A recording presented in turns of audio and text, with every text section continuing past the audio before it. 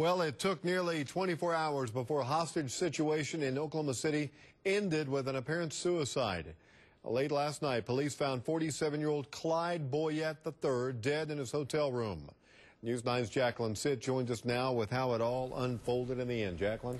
And Kelly, for nearly 24 hours, Boyette barricaded himself inside a hotel room before he shot himself. Shattered glass and a boarded window are what's left behind after a standoff lasted for nearly 24 hours. It was around midnight on Wednesday when police were called out to a hotel in the 6200 block of North Robinson. When officers were there, they were met at the door by a man who told them he was armed and would shoot them if they didn't go away. A tactical team was called out and the hotel was evacuated. Authorities learned 3 hostages were also in Clyde Boyette's hotel room. Well, that's another reason that we wanted to wait and see if we could talk him into coming out peacefully. Between 6 and 7 yesterday morning, 2 women were released. Across the street, it was business as usual for a local ad agency. Really, for us, it was just another day. Employees nearby weren't too worried, but curious about the day-long standoff. We'd peek out the window every now and then.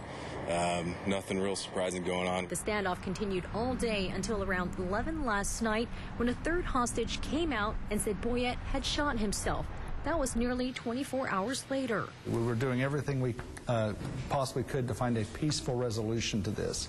But as I said, when someone is determined to kill themselves and they're armed with a firearm, that's sometimes very difficult to prevent. Oklahoma City Police Master Sergeant Gary Knight tells us he cannot disclose the tactical team's strategy, but said when it comes to a hostage situation, there is no time limit. If someone is bound and determined to kill themselves and they're armed with a firearm, that's hard to prevent. But we certainly want to do everything we can to try to talk them out of doing it and to make sure if somebody else is in that room with them that they're safe.